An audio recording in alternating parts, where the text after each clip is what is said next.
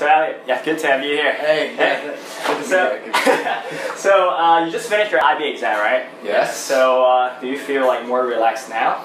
I feel empty. Because like I have nothing to do anymore. Yeah. Like, should I be revising with something? I have a test soon, I have a quiz soon. Yeah. I'm reading my law books already. What? This early to spend my time. You've been on Facebook, and then I saw how you celebrate your, like, after I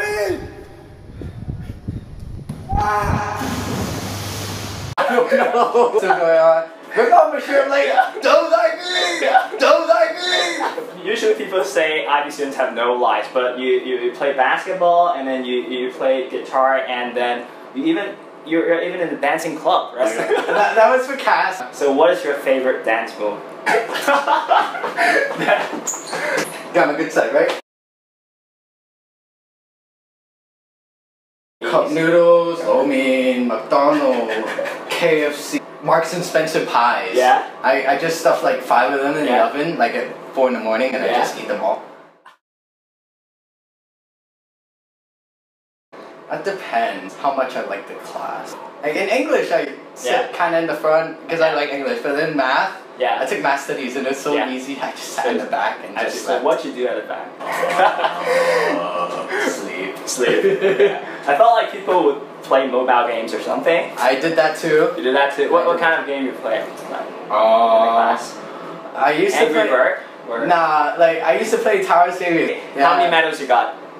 I haven't played in like a year. No, I don't know anymore. The graduation trip, like right after exam. So, like, where did you go? We went to Okinawa, Japan. Yeah. Did some stuff in our house. A lot of stupid stuff. A lot of stupid. Can you elaborate more? So we were playing Toddy. Okay. And for every game we lost, we had to take a shot of whiskey. Oh, did you finally get drunk or something? I took 13 shots. Oh my god. And I wasn't drunk.